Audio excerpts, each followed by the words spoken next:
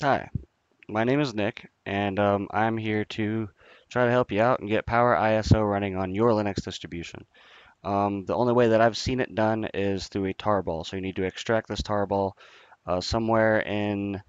I wouldn't do it in your home directory. I would do it in your system directory, which is just forward slash. You could probably get Power ISO running off of a Windows executable exe through Wine if you wanted to, but Wine is doing amazing. But I still prefer to do, native stuff. So here we go. So you can get Power ISO for Linux right here. Um, you could just DuckDuckGo search. I don't really use Google unless I'm looking for images, which I want to get into this later. This is because we're going to be making it easier for you to launch the program afterwards. So download the 64-bit edition. I'll put this link in the description for you. So anyways, we're going to have to, oh, here's my downloads. There's Power ISO. It's a tarball. But we're going to move this into root directory. So for me, I like to use Nautilus. Um, oops. Yeah, it's sudo.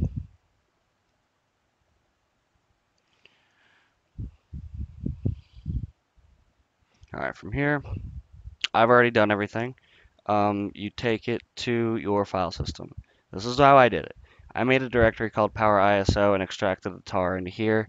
I didn't like it, so the extraction that I made, I just put over here. And you can scroll down, and here's the Power ISO executable sh file. So from there, you're pretty much good. You can launch it. Here, let's open up a new terminal. I don't like tabs in terminal. I'm weird. So if we cd into, well, here, let's just try it this way really quick. Let's go ahead and just try to launch it like this. Not going to work. So you're going to have to cd into this directory. So the directory should be, what is it? Power ISO hyphen x64. Spell that right? Yep. Okay. So yeah, now I'm in. And then now you can drag and drop it. Um, and boom, we got it running through a command. So after that, you're going to want to create a command that will just be like a one-click thing. So from here, let's go ahead and I'm using Kubuntu.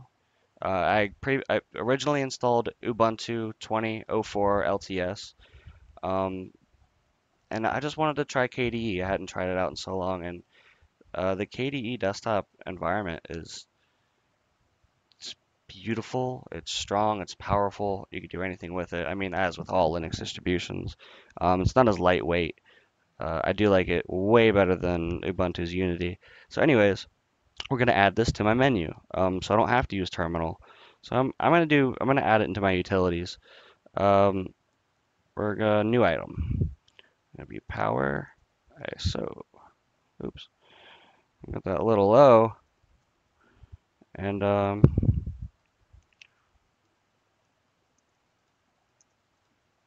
guess that should go into comments, not description. All right, and the command. So we're gonna want to cd into power ISO x64. I keep wanting to do x86. And then we're going to do two and symbols to do a command right afterwards. And that's going to be this guy right here.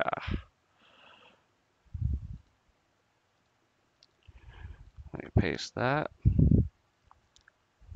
Let's go ahead and test this code really quick.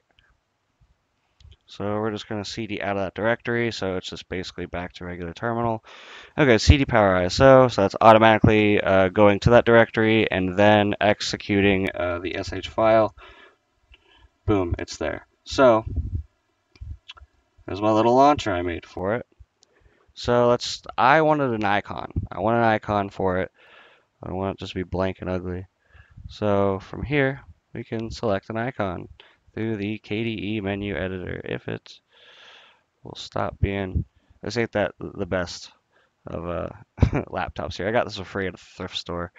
So I was looking at this image. I thought it was pretty. Pretty neato. So we can save that image. It's a PNG. I'm gonna put it there to save it. To my downloads. Um, Other icons. Browse. It's right there. All right, and let's save. Close that out. Close our root Nautilus. And we can close out Dolphin. Let's move my little ugly webcam.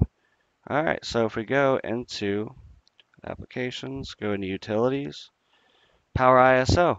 There's the icon I downloaded right there. So anyways, utilities, Power ISO. Boom, there we go. That's how you get Power ISO running easily without using command line every single time. And just for fun, I'll show you my about, if you like.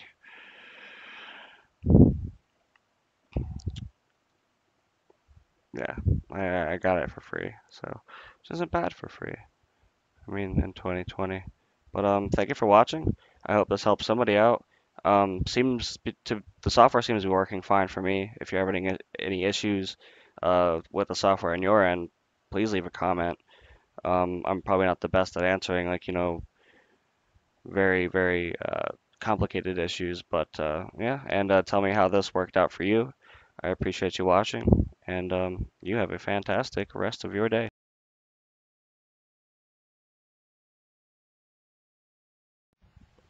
Hey, Nick here once again, just to bug you one more time at the end of the video. I just want to let you know that I am 100% a noob still.